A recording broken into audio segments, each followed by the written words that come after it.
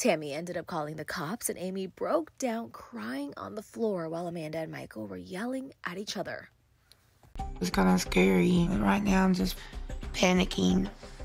I don't know exactly what to do other than call the police. Give her her car. You get out of my house. Make me. I need the cops over here.